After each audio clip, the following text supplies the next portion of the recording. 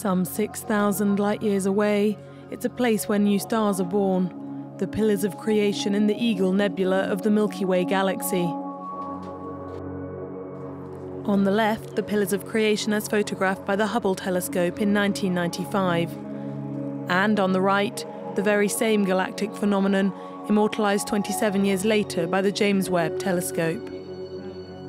Thanks to its infrared capabilities, the James Webb can peer through the cloudy swirls of gas which form columns and capture wavelengths invisible to the naked eye, showing more clearly than ever before the red dots around the pillars, young stars in the process of forming.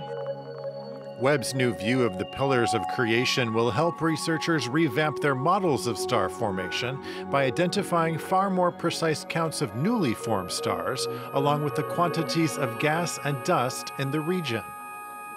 Located just below the Serpens constellation, the pillars are around 4 light-years in length. The photo covers an area of around 8 light-years.